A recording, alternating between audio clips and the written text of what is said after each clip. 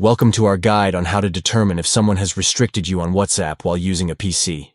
If you suspect that a contact has restricted you, follow these steps for insights. Step 1. Start by opening WhatsApp on your PC to begin the verification process. Step 2. Navigate to the conversation with the person you believe has restricted you. This is where you will gather the necessary clues. Step 3. Check if the user is currently online. An active online status can indicate that you are not restricted. Step 4. Look for the last seen timestamp.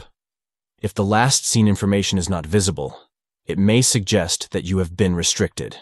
Step 5. Search for 2 checkmarks next to a sent message. If the message shows 2 checkmarks but is not delivered, it could be a sign of restriction. Step 6. Observe any profile changes made by the user.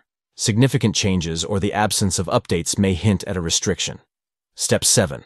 Attempt to call the person through WhatsApp. If the call does not go through or is not answered, it could imply a restriction in place.